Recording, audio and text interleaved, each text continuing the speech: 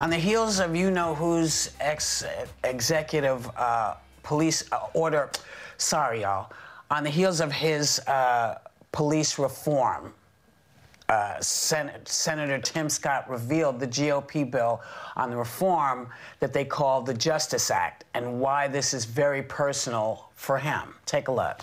Communities of color and people like myself, I've told my story several times, stopped 7 times in 1 year. That has been said a lot, but I was stopped this year driving while black when I got a warning ticket for failing to use my turn signal earlier in my lane change. And so this issue continues, and that's why it's so important for us to say that we hear you. We're listening to your concerns.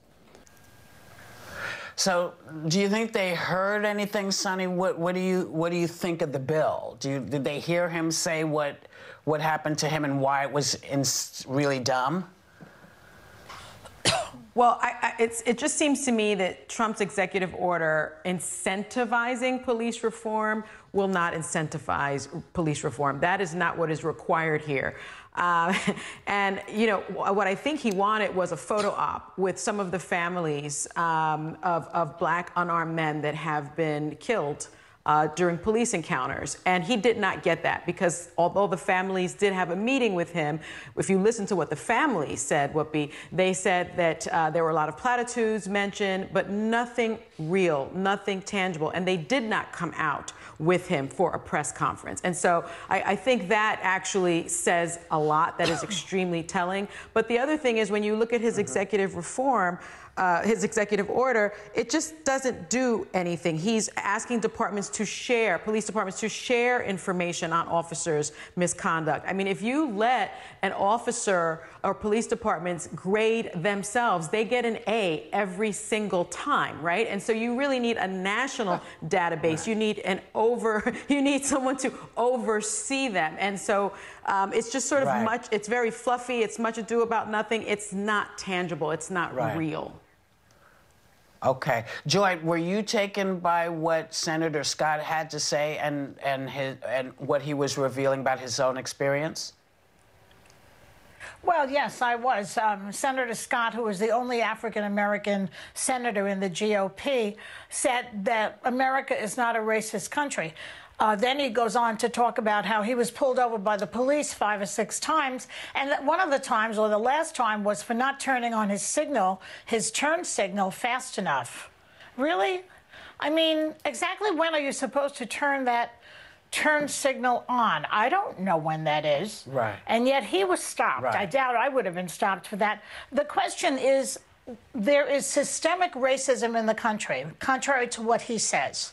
Nothing in these bills addresses segregated housing, which leads to school segregation, and there's discrimination in employment. That is the problem in the country, and it's not being addressed in these bills. These are like rearranging the deck chairs on the Titanic. And may I say, stop blaming President Obama for everything. This is the Republican playbook right now. From 2010 to 2016, both houses of Congress were controlled by the GOP, okay? And remember what Mitch McConnell said, we're going to stop everything he does. So shut up about Obama already. Right. So, Megan, what were your feelings about the bill? Do you think it went far enough? Yeah, first, I think there's a few things to hit here. The first one is when people say Tim Scott is the only black senator on the Republican side, well, Democrats only have 2. You have Kamala Harris and Cory Booker, so let's please stop acting like there's great bipartisan representation in the Senate. It's despicable. There aren't more people of color on both sides and all races. It's a huge problem in our representation, but it's not just singularly a Republican one. The second thing is Tim Scott also talked about in 2016 about how he has been targeted by Capitol Police as a senator, where they stopped him and then thought he was impersonating a senator when he was trying to come in, which is also a heartbreaking story. So he is a man that has experienced racism. And by the way, he was pulled over 7 times in a year, not 5. I think it's a good, noble start, this bill. I'm glad to see this swift sea change on bipartisan support of police reform. I'm really disheartened that we can't even come together to to try and make changes, and I think some of the criticism you gave Sonny is valid, but how about we all continue to try and improve instead of just crapping all over Republicans for saying that they're doing nothing or it's not good enough. This is a very great and noble attempt led by a very distinguished senator on the Republican side, and I would really like to see us all put our differences aside. I know I'm exhausted. I think the country's exhausted to try and really enact real reform right now, and this is the best opportunity. As George Floyd's lawyer said yesterday on the show, this is the best time in history to do it, and I think we should all just come together and please stop making this so partisan, because I, for one, am truly exhausted with it. Well, I'm exhausted with all of it, that I have to tell you, because let me finish. Please let me finish, because there are things in this bill that need to be dealt with. The GOP bill doesn't change qualified immunity, which shields police officers from lawsuits.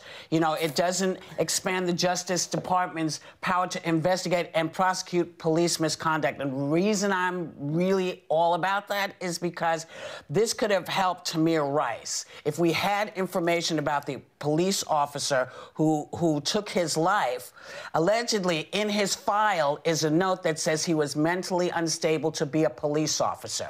This might have made a difference in how we do things. So if we all have all the information, you know, I mean, if you can see a way where when we say these are the things that we absolutely need to have, it's because people's experiences say, I didn't have this information, therefore when they let this person go, you know, what was I to do? He took my son's life. So there are things that need to happen. And you know, we also have to go with the fact that, you know, in 2015, Obama banned federal transfers of certain types of military gear.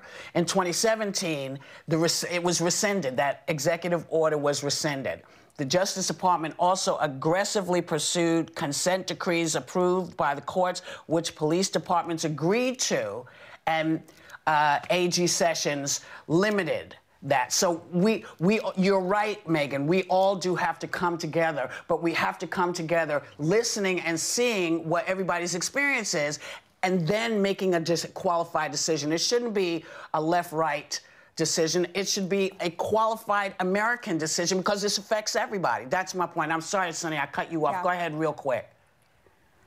Well, no, you said what I was just about to say, that the problem is that there is no federal oversight at this point, because the Justice Department, when Jeff Sessions entered, cut out consent decrees.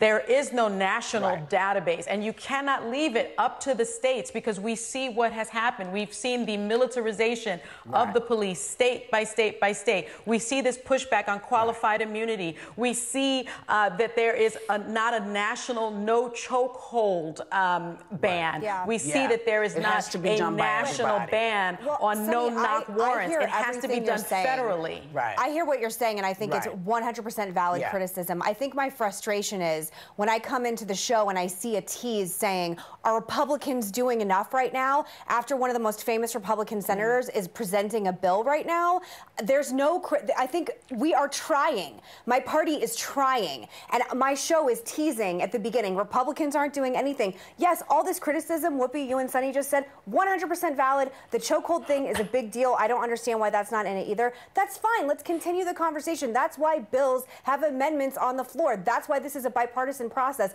But please stop knocking Republicans this morning for some of us not trying. This has been a very intense awakening to the American public the past few weeks. This morning it is. And I think I just don't appreciate that tease coming into the show. Tomorrow it will be the Democrats. We punch everybody. We punch on both sides. You know that. But I have to stop talking because people say we have to go. We'll be right back. Fair. No, it's about the bigger picture.